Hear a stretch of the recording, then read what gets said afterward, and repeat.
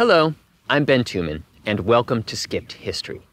I can't feel my hands or my feet, but I feel joy at being here with you. Today's story is about the US-backed coup in Guatemala, which, unfortunately, was more successful than the one we discussed in Indonesia. I read about it in Bitter Fruit by Stephen Schlesinger and Stephen Kinzer, The Jakarta Method by Vincent Bevins, and Empire's Workshop by Grandin. First, a little history. In 1951, Guatemalans elected Jacobo Árbenz as the president. He succeeded Juan José Arevalo, the country's first democratically elected president, who came to power after a teacher-led revolution in 1944 deposed dictator Jorge Ubico and ended over a century of successive dictatorships in place since Spanish colonial rule.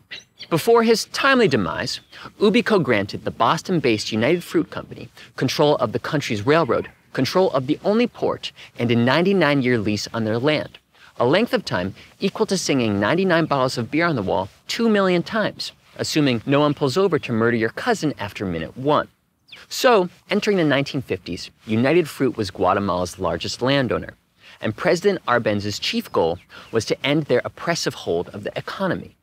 To do that, he passed a Land Reform Act, through which the Guatemalan government bought back the land that United Fruit wasn't using and gave it to Guatemalan farmers, many of whom were employed in brutal conditions on the company's banana plantations.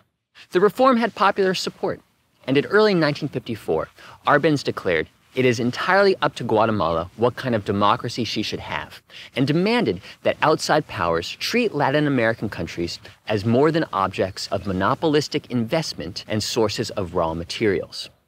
But old habits die hard, and Árbenz overlooked just how many people in the US government did view Guatemala that way, beginning with our old pals, the Dulles brothers. Last time, we discussed the failed attempt by Alan and John Foster Dulles to start a civil war in Indonesia in 1958. Serving as director of the CIA and Secretary of State in the 1950s, and devoutly religious, they saw the world as an eternal battleground between good and evil, between the capitalist USA and the communist USSR. Their obsessive focus on the Cold War powers left little room for knowledge of other countries.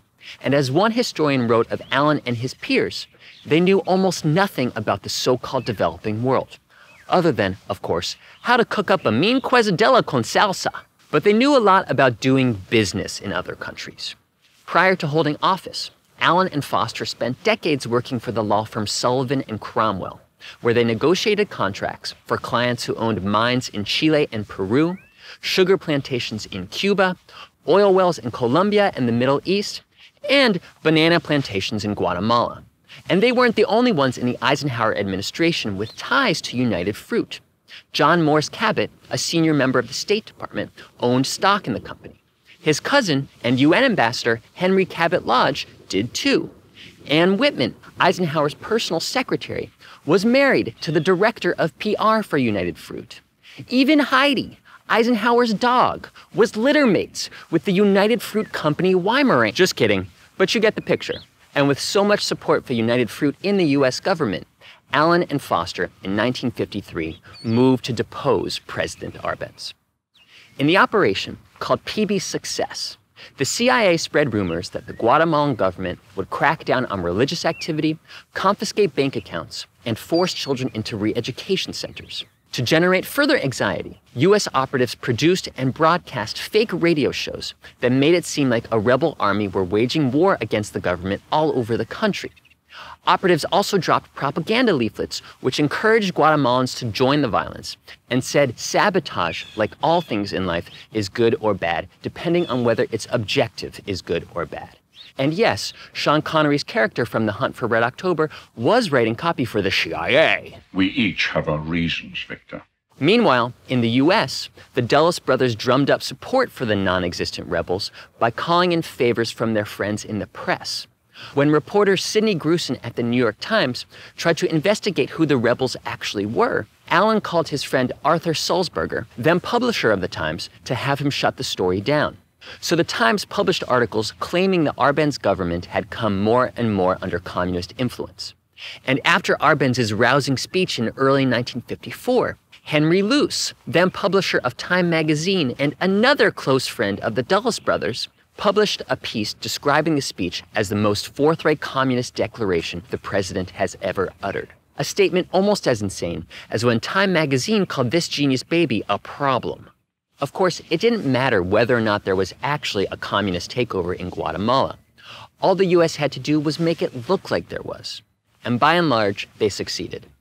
In June 1954, fearful of Washington's wrath, the Guatemalan military refused to defend Árbenz any longer, and he fled the country.